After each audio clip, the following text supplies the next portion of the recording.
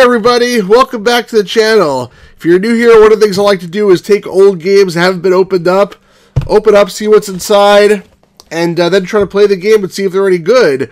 So that sort of thing interests you and you're not already subscribed, please go ahead and subscribe now and hit the notification button so you can be notified next time I do a video like this, which is usually pretty often.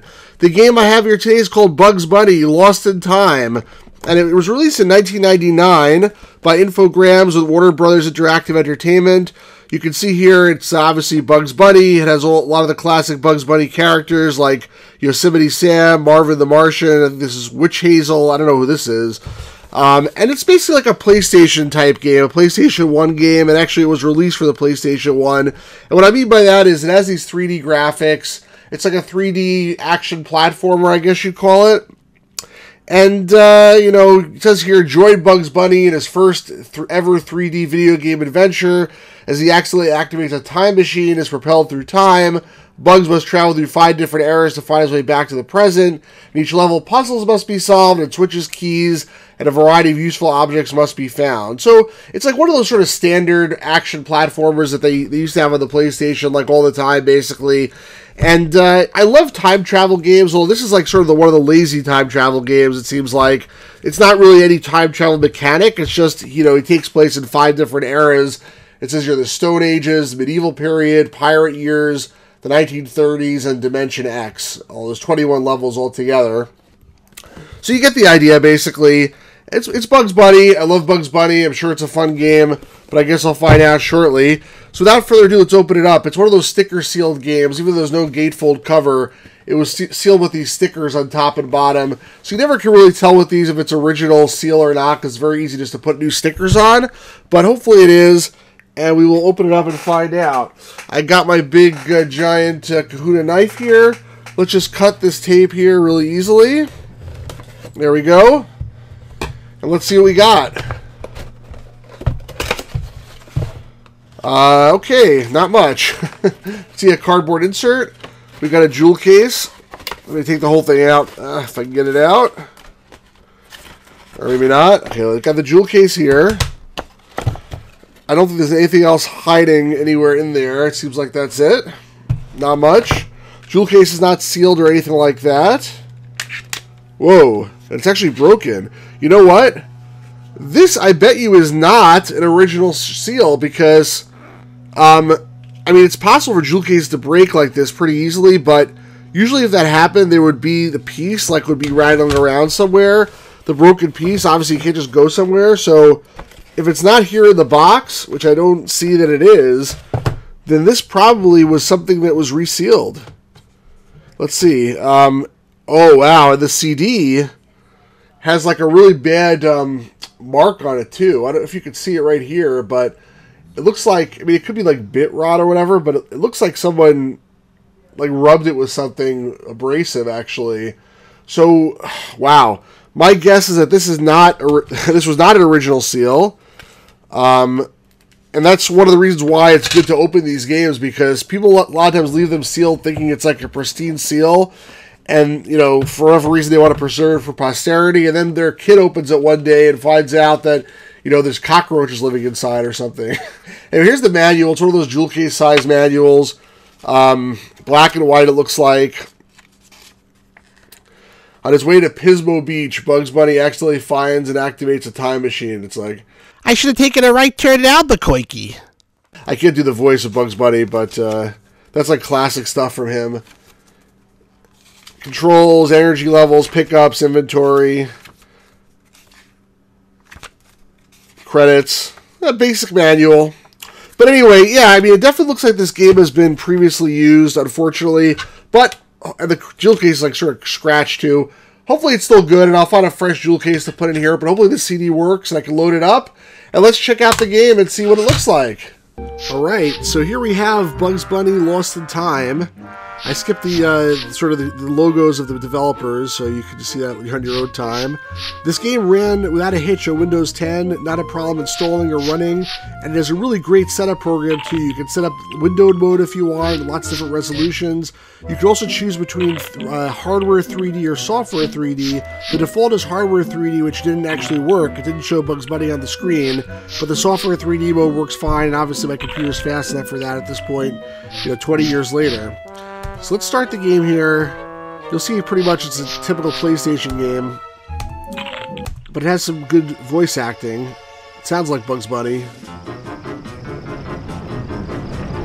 There's the typical Bugs Bunny tunneling through the floor. Here I am, Pismo Beach. Hey, wait a minute. This doesn't look like Pismo Beach. I probably should have turned right at Albuquerque and... Ooh, classic look at line. the size of this carrot juice dispenser. So, the 3D model can look a little better. Yipes. This is running in 1024 by 768, which is the highest resolution that it lets you run in. But still, the 3D model is not that great. But the voice acting is pretty good. It sounds like Bugs Bunny. That could be Mike Matei doing it for all I know, but it does sound like Bugs Bunny. Now, where the heck am I? Maybe the person who lives in the silo will tell me where I'm at and how to get out of being at here. So I'm not going to show you this entire thing here. How do you do? My name is Merlin, and I'm a sorcerer. Yeah? Really? A sorcerer? Come on, let me see a saucer. Please, please? Of course. Anything to oblige a guest.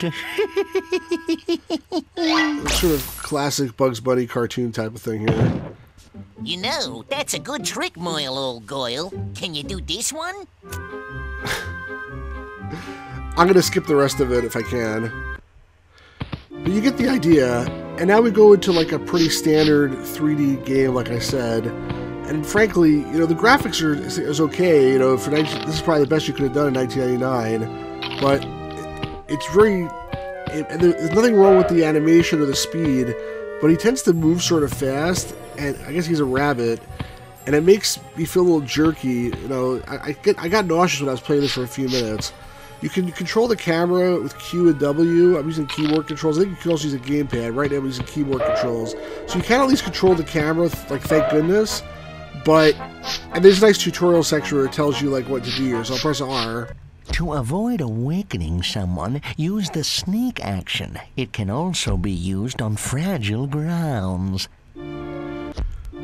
So that's like the way it tells you what to do. And then when you go here, it says S is to sneak.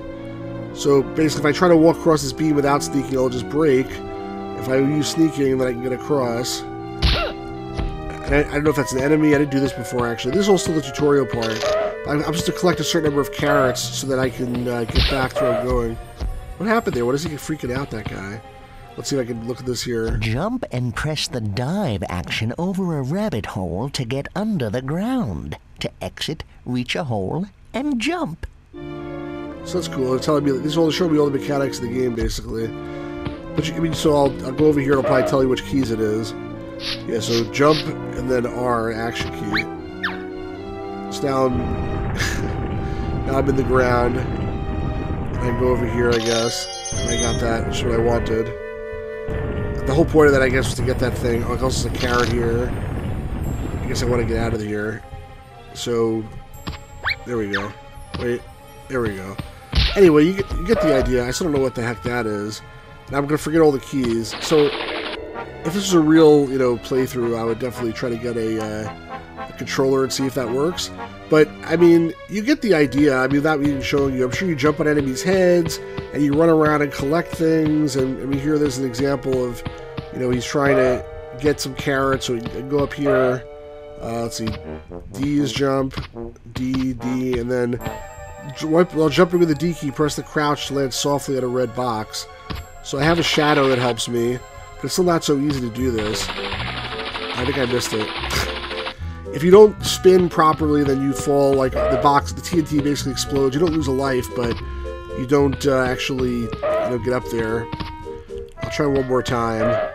But honestly, like, the motion is a little jerky. I mean, this is not like Super Mario 64 quality or anything like that. I mean, it's okay, but it's just a little bit too...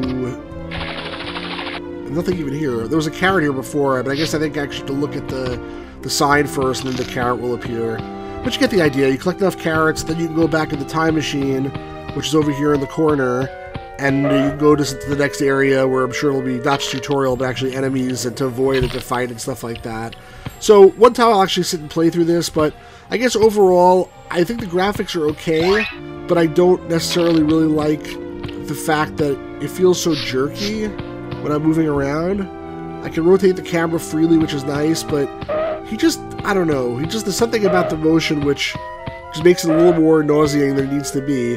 The voice acting obviously is top-notch, and hopefully that will continue throughout the game to really give you the cartoon-like experience. Anyway, I hope you guys enjoyed that. If you play this game, please let me know what you think in the comments, or if you haven't played it, let me know what you think it looks like. Please like and subscribe and share if you haven't done that already, and we'll do this again real soon. Have a really great day, everybody.